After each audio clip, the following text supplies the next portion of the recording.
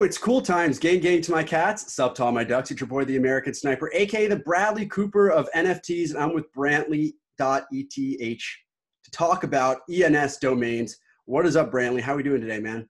Yeah, hey, good. So what is the 101 on ENS? This is a decentralized identity protocol. Why is it so important for somebody who's been collecting NFTs for the past couple months to make sure they get a ETH name? Yeah, because it's the decentralized identity protocol of the internet, the future of the internet. So the idea here basically is the primary use case, at least, is that, in Web 2, you would have a username for each service. It's like siloed on that service, which is fine. But with Web 3, you actually own your username, you set the profile data, you control entirely, and then you take that with you to each service. So your ENS name is your username and profile for Web3 and eventually the entire internet. Great. And from what I've understood, I can have as many wallets as possible and they'll all be tied to this one ENS name. Is that correct?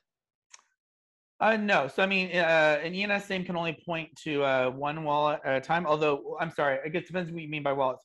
ENS supports all cryptocurrency addresses, so it actually can point to all your different cryptocurrency addresses, but only one per cryptocurrency. So it can point to, an Ethereum address, a Dogecoin address, a Solana address, a Bitcoin address. It can do all that at once, but only one per blockchain. Okay. Well, we got right into it, just doing a little 101 on the top, but I want to talk a little bit about you. How do you work with ENS? I'm a director of operations of the core team, and I've been on the project since January 2019. ENS launched in May 2017. Fun fact, ENS is, as far as I can tell, is the longest continuously running NFT project in the world. It's pre-punks by about 5 or 6 weeks, and it's even pre-curio cards by like 5 days. I haven't seen anyone mention that, and obviously the historical significance of projects has been a big topic, especially this year as we revisit some of those. But you've been here the whole way with ENS, and a couple of weeks ago, people started hearing about this airdrop and getting really excited about it. How did that come to fruition? Yeah, so the core components of ENS are decentralized and self-running and don't need any governance or token or anything like that. And that's a core value proposition of ENS. Like nobody can take your .eth name away from you, right? But there are a couple parameters that require some human discretion. So this would be things like, what should the pricing and registration mechanism be for .eth names? Like it'd be really hard for us to just set that and know that it's going to work for the next 100 years or something, right? So that requires human discretion. Also, what do you do with the money that's raised from .eth name registrations? Who should spend it? Where should it go? ENS is an open public protocol. We think that the community should have a say in that. It's not our company. We aren't a private company. We don't have investors. This is a new neutral protocol of the internet. Anyway, so basically, we've always wanted something like a DAO, but when ENS launched 2017, DAOs weren't good enough. But we think they are now. So we launched a DAO, and the token is a governance token for the DAO. So that obviously, from what I've seen, didn't come with a prior announcement. What was the idea behind kind of just literally airdropping this to people? And are there more things we could expect in the future? Well, no, there's not going to be more airdrops, but because this is just like an initial distribution of the votes, and then people can trade and things like that if they want, but it's just initial distribution. So we announced on November 1st, and then the token actually launched on November 8th. So there was a week, and that was because we wanted to give people an opportunity to nominate themselves as delegates. So if people could delegate their voting power to these people, if you don't want to be involved in the governance process. But we didn't talk about it prior to November 1st because we don't want people to game the system for how we distributed the tokens. Yeah, I just want to applaud you for a fair airdrop and just a fair approach to the way you guys have run things. Did you have a .eth name, and did you get some of the airdrop? No, I didn't. And missed out, man. I missed out, and but I have one now. So good, wonderful. Exactly. So I think the raising awareness was almost another great value of this airdrop, is just seeing everyone talk about it on Twitter. And now there's news, it just, I believe got listed on Coinbase as well. What does that exactly mean for you guys, and how excited are you guys to be on Coinbase?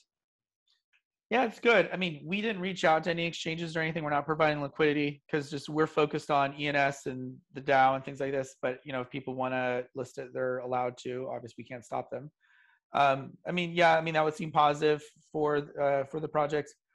And then, yeah, I mean that's great. That here's the message I would want to tell people: this is not an ending. This is a beginning. This is a new era for ENS, and this is potentially, I don't want to be too melodramatic about it, but a like historical event. And what I mean by that is that ENS has a real shot at being the decentralized identity protocol of the world.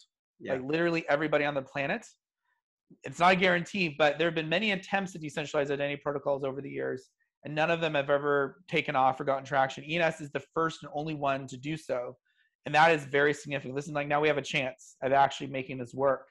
And if you got this token, you have voting rights over the future identity protocol of the world. Now, if you missed it, it's okay. I mean, you could buy the tokens if you want from somebody, or you can also still just get involved. You can get it. ENS names obviously still. You can get involved in our discussions and things like this. But this is just a beginning of this new era.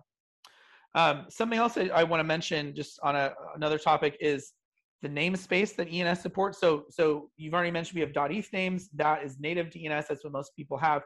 We actually also have full DNS namespace integration.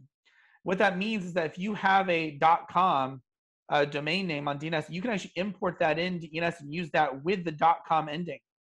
So like I have bcmilligan.com on DNS. I've imported that. I now have bcmilligan.com, not .eth, but .com on ENS. And you can like send me Dogecoin to bcmilligan.com and uses ENS on Ethereum in the background.